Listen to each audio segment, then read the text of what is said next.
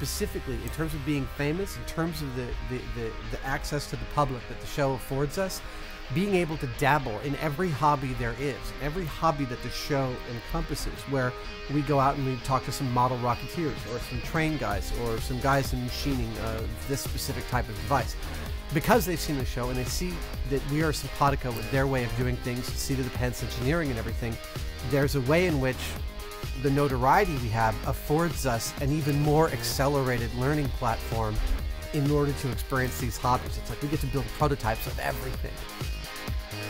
I'm still a beginning diver. I've maybe got like 40 dives under my belt, but after certification, my first dive after certification was in a shark cage in South Africa with great whites. It's a way of saying to people, we might not always be at top of the food chain. You want us to pull the cage in because you're getting sick. Is that correct? Over. And the swells were so bad, I threw up into my full face regulator and still was fine. I stayed calm. Get him out. We're pulling you in. Let's move quickly.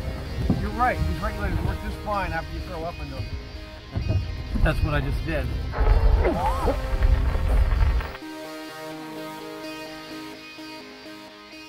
Well, it's not just hobbies as well. I mean, at this point, we've been consulted by the Army, the Navy, the Air Force, the NASA, FBI, the CIA. The Oak Ridge, Sandia. There's hardly like some major technological or scientific institution out there that hasn't had some contact with us, and it's really quite bizarre because we're not scientists, we're not engineers, we make no pretense of that, and yet at this point what we've actually acquired on the show by doing what we're doing means that we can actually contribute in a lot of cases.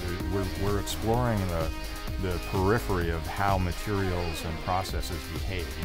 What happened when something goes wrong, and we are in fact now honorary engineers. We spoke to the University of Maine a couple of months ago, and they gave us an honorary engineering degree. We got a medal. We got a medal. Each of us. Yeah.